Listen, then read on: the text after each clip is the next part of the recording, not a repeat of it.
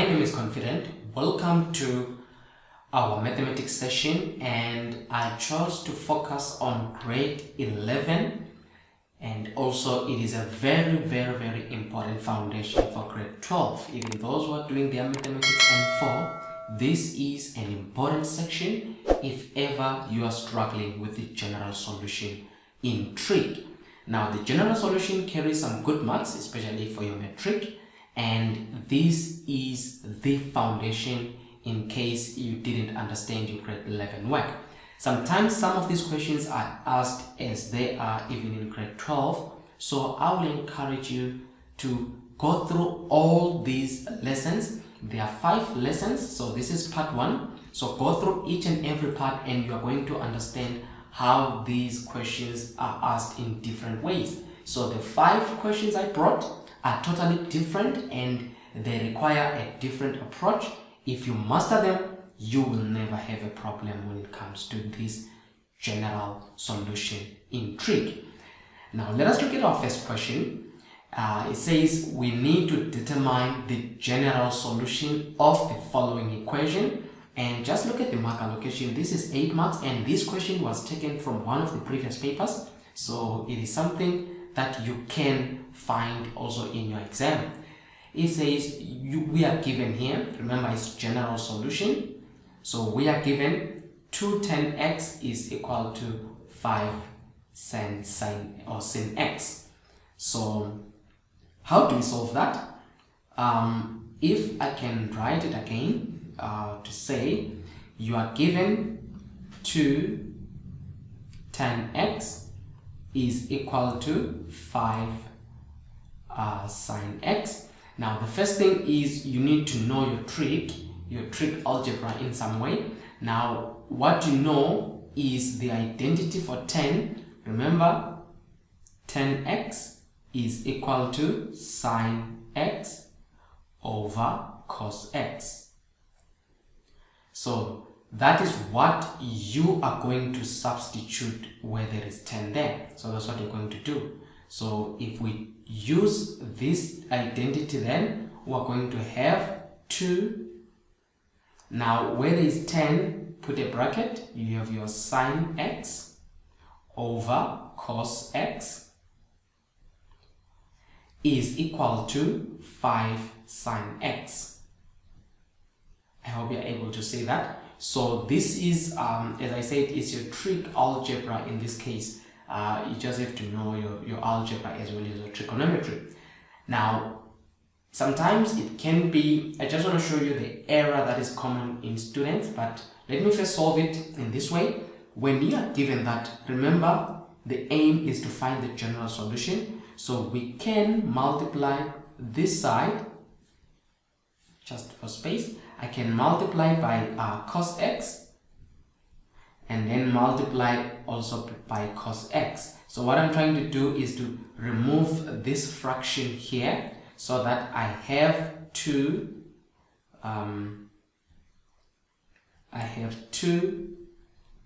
sin x is equal to, so that's what I want to do to show you there. It is equal to 5 sin x and cos x. Alright, so this is what we are having in this case. Now sometimes students are tempted. This is what you must not do. Remember, I'm doing it in red so that I can to show you that this is not correct. So some students, they then divide by sin x and they divide by sin x, so that sin x and sin x will cancel, and here it will cancel, and they will have 2 is equal to 5 cos x.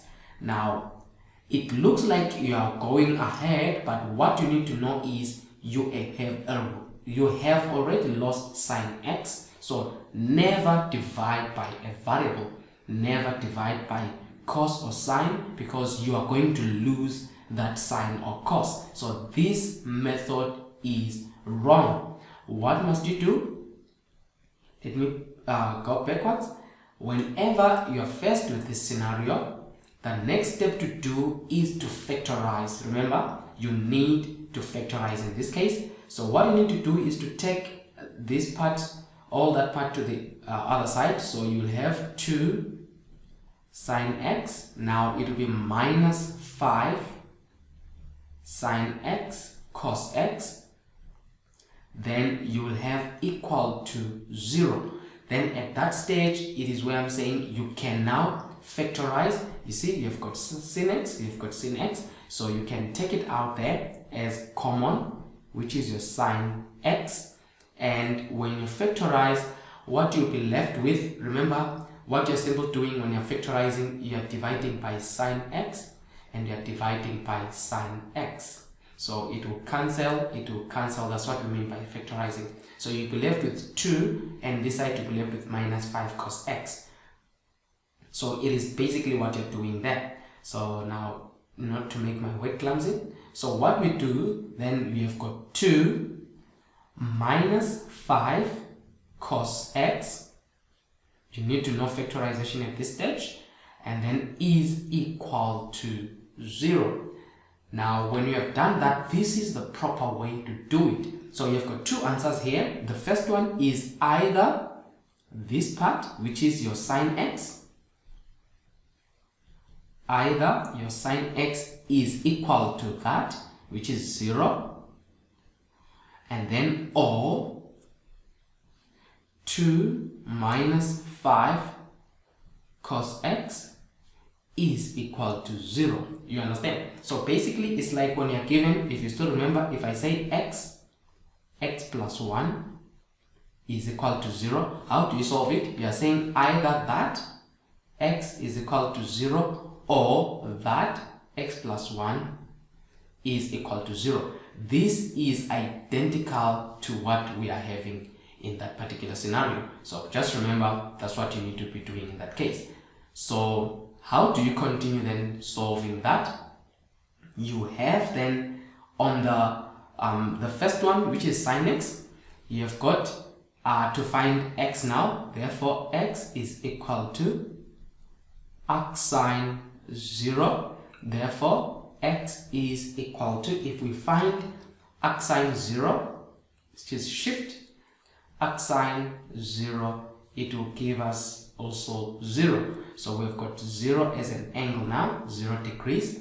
Then we need now to write this in the general form. Remember the question says we need to find the general solution. That is where now it comes back to the general solution problem. So now with sine, I just want to show you through the cast diagram. If I have a cast diagram of sine, remember this is 0, this is 90, this is 180, this is 270, this is 360.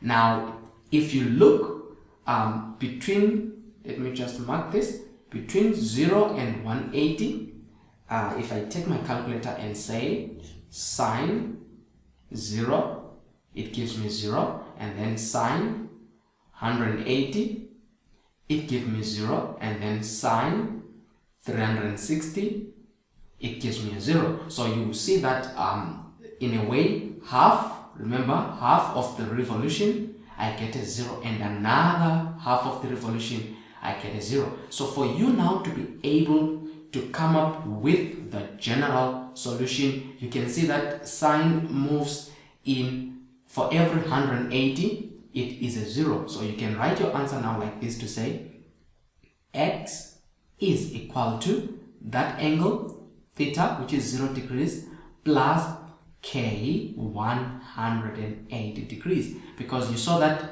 it is the number of times you are multiplying k, but there is a condition here where k must be an element of real numbers.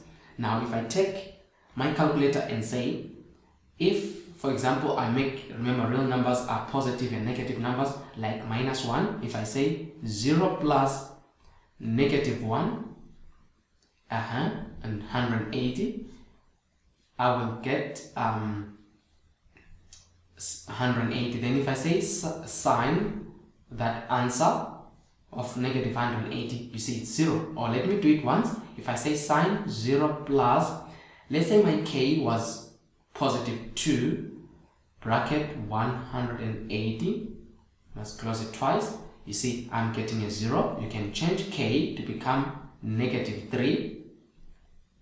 Again, it will give us a 0. So you don't have to write it in terms of k 360. In this case, sine 0, we are getting 0 for every 180 degrees. For every 180, we get a 0 for sine.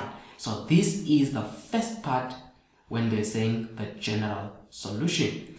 Now let us look at the second one. The second one says, here we have got 2 is equal to, I have to take this to the other side, which is 5 cos x. Then I divide by 5 on both sides. Therefore, what I have here is, I'll say, therefore, cos x, which was on my right hand side, is equal to 2 over 5. Then how do I find x? X is equal to arc cos. In calculator, it's shift cos. So it's arc cos 2 over 5. And then the calculator will give us the value of x. So if I do that, it will be shift arc cos 2 over 5. And the answer that I got for 2, remember you need to round off your answers to 2 decimal places. So you can see it's 66,42. You can round off with the calculator, you press shift, then you go to 6 where it's fixed, and then you put it to 2 decimal places. You see it can do it for you, 66,42. So we have now this, we call it our, let me just use another pen. We call this our reference angle, ref angle. So this is your reference angle. It is always acute, or it is less than 90 degrees. You'll see in the other coming lessons why it is important to put it like that. Now, when I've done that, the next thing I need to do is to now write the general solution of that particular cos. Remember, we're dealing with cos, so for the general solution, x is equal to that reference angle, 66,42. Now again, let me show you with my cos diagram. Now with the cos diagram, I have cos. Now it says all students, remember, take chemistry. Now cos is positive in the first quadrant and cos is positive in the fourth quadrant. So this is quadrant number 1, this is quadrant number 4. Now I will encourage you to grab hold of my lessons. I did almost 2 or 3 lessons on the cos diagram. You need to understand it so that it's a good foundation, so that you can be able to at this stage understand what I'm doing here. So just check the videos before on the cos diagram. You will be able then to understand why I'm doing what I'm doing now.